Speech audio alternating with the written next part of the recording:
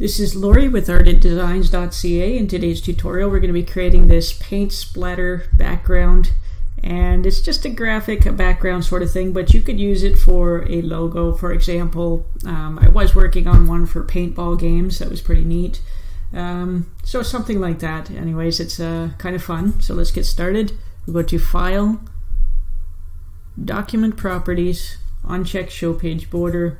We'll close out of this menu, we'll go to View, Zoom, 1 to 1, and we'll open up our Align and Distribute, Edit Objects, Colors, Gradients menu. And then we'll start by grabbing this Circles tool here, press Shift and Control to create a perfectly round circle. And mine has no color, so I guess we'll give it this pink color down here. That's what I was working with earlier. Or whatever color you want to choose. I'll choose this dark pink for now.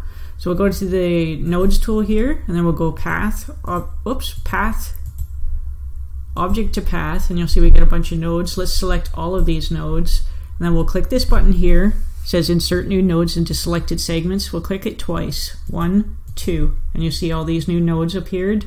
Click off the graphic so we don't have them all selected, and then we're just going to pull out 1, skip 2, 2, skip 2, 3, skip 2, 4, and then we're going to skip 2, actually no, we'll put a little tiny one over here, and then we'll put a little tiny one over here. So between these two little ones you'll have 2 nodes here. So let's select these inner nodes here, and we'll make them smooth, smooth. Make sure you're just selecting the inner ones. Whoops. Sorry about that. Smooth.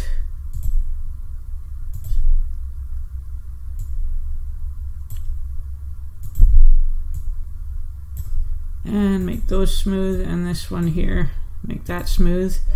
Now all these top nodes here, we're going to make them symmetrical, and then Shift and Control and we'll pull it out so it gets kind of a fat top here.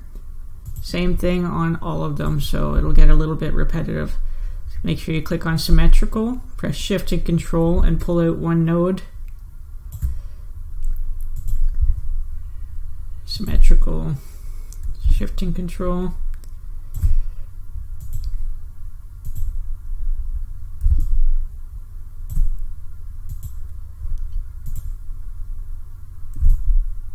And you don't have to do it exactly how I'm doing it. You can play with your nodes and try out different nodes. We'll see what they do. This is just the way that I'm doing it. Shift and Control and pull it out. Okay, so once you've got that far, let's zoom out a little bit, and we're going to select all of these nodes. And then we're going to go back here. We're going to insert new nodes, but we're only going to click it one time. And you'll see it goes around each handle here, so we'll be able to edit a little bit better. What we're going to do is we're going to pull these necks in a little bit to give them some character.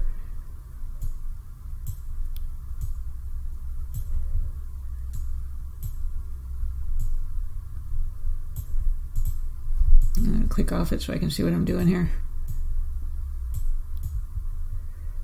And these little ones, don't pull them in too far, they just won't look right. So just play with it.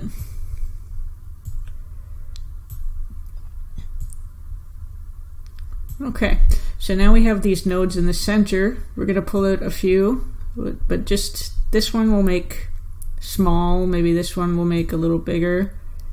Pull it out to here, and maybe this one will be like smaller, and this one can be bigger, something like that. And I'll pull this one in a little more, and then I'm going to grab maybe all 3 of these and see if I can pull it out a little bit more. And I'll see if that looks better.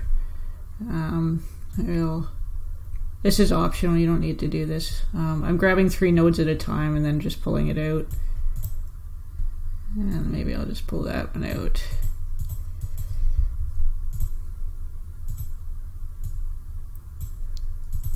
And I don't know why those are on. I don't need those on. I'll just make that a little smoother. Take that off too. Okay, that looks pretty good. Maybe I'll smooth this one out a little bit. Just pull the node handles.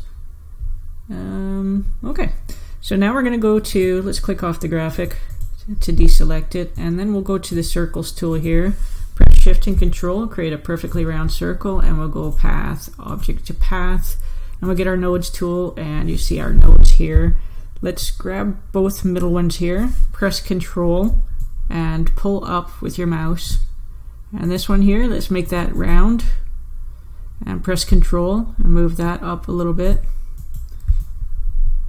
just so it's a little rounded. This one here, you can make it a corner if you want to, but that, I think it's a little bit too, I don't know. Yeah, I do. I think it's a little bit too sharp. You can use it if you like. I'm just going to maybe pull it down a little bit. Actually, maybe I will make it a corner. Let's make this a corner, double click and select. And I'm going to duplicate this, right click, go to duplicate, and then I'm going to put it in these, at the back of these points here. So I'm going to click it again to get the rotation handles, and put it about here. And that's maybe a bit large, so I'm going to scale it down using Shift and Control. That looks a little better. And we'll duplicate this again, Control D. And I don't think I'll put one, maybe I'll put a little one over there. I'll get the rotation handles, turn it around, and let's place it about here. And that's too big, so we'll scale that down. And I'll leave, well, you know, I'll scale it down a little bit more. Something like that, and duplicate one more time, Control D. And I'm going to pull this one down here. I'm actually going to make this one narrow just to be different. And then I'll get the rotation handles. And I'll put it here. Maybe I'll shrink that down a little bit. And turn. And maybe I'll go to the nodes. I'll move that one in just a little bit. And I'll go to select, and I'll put this last one over here. And maybe I'll scale that one in too. Shift and Control will make it smaller. And I'll rotate it so it's facing the right way. And that is how you can make a paint splatter graphic using Inkscape. Let's group this together. And if you want to make more, you just Control D, we'll duplicate it using the shortcut. And we'll put this one over here. We'll choose a different color of pink. Maybe we'll scale this one down.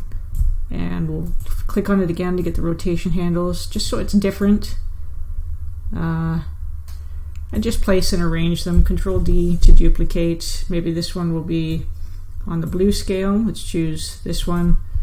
And oops, did I duplicate it? Yeah, I did. Okay, so this one could be even smaller.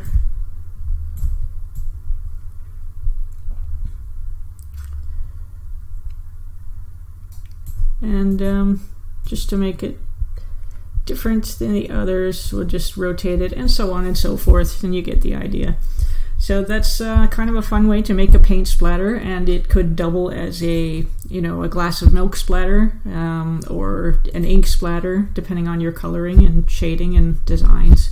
So if you like this tutorial, like, subscribe, let me know, and as always, thank you for watching.